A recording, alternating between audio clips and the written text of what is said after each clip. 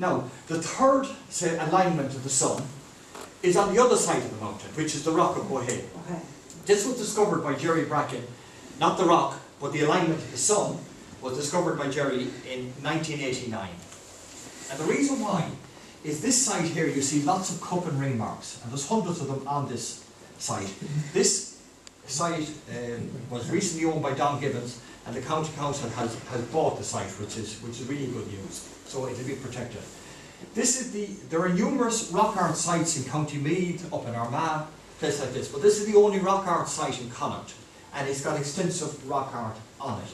So Jerry reckoned there must be some reason for this. So he studied it, and he soon realised that at certain times of the year, the sun would roll down Croagh Patrick. So Croagh Patrick is 5 miles west of this, and during April of each year and August of each year, I'm just trying to find the exact dates, on the 18th of April and the 24th of August, the sun lines up.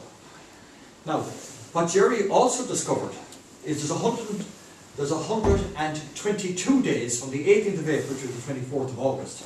There's another 122 days to the 21st of December.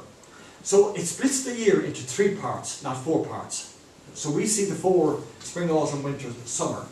So he was very, very impressed by this. Why was there 122 days between each part of this?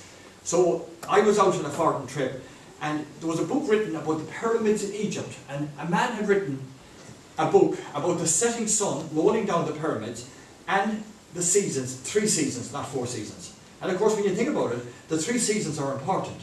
You plant in April, you harvest in August, and you need to know the shortest day of the year. It wasn't necessary for ancient rural man to have 4 seasons. And also in Scotland, it's also known there's a culture up there of having 3 seasons. Now what happens, this is the artwork, so you always see it better when it's raining, because it takes the shape of the rock. And this is just getting ready for the setting sun. But of course, as you know, when you face the sun, everything in front of you goes dark. This is the amazing thing about this.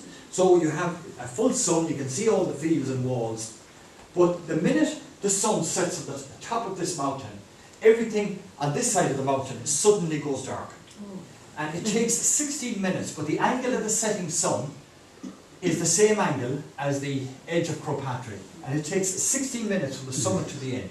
So this is Jerry's shot, and he exposed this film 4 times to get this one. And this is obviously another shot that's been exposed 3 times. It is a phenomenal sight to see. You don't have to be there on exactly the 18th of April or the 24th of August, you know, because you can keep on moving, say, a few feet each day. So you can see this site certainly for 3 weeks in April and 3 weeks in August.